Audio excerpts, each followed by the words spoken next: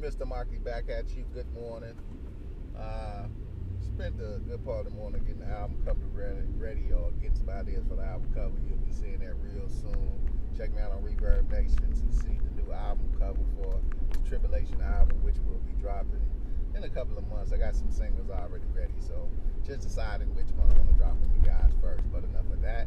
Yesterday I got a cut off during my rant. I think I was talking about the alphabet boys, the true terrorists of the world, the DEA, the FBI, the CIA, the ATF, and whatever other alphabets they come up with as being the true terrorists of the world. These hypocritical government agents, the Theresa Mays of the world, the UK, the parliament members of the world who stage these events. Let me tell you something. I did a lot of law enforcement in my time. I'm an old guy. People, just watch what you see. Anytime you see this stuff on CNN, all this fake news Donald Trump talks about, he talks about it, but he didn't talk about it yesterday. That's fake news.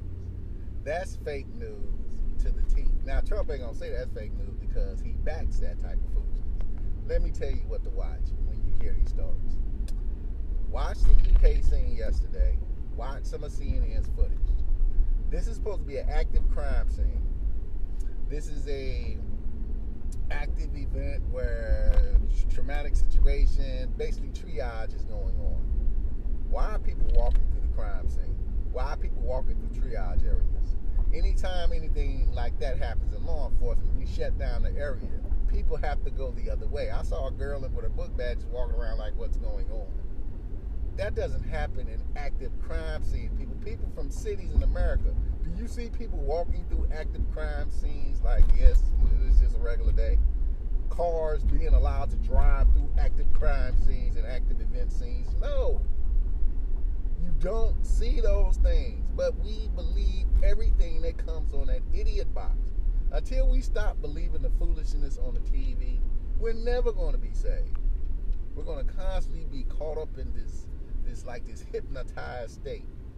We believe everything we see on TV. We don't challenge anything. They keep using the same words: fear, terror, horror.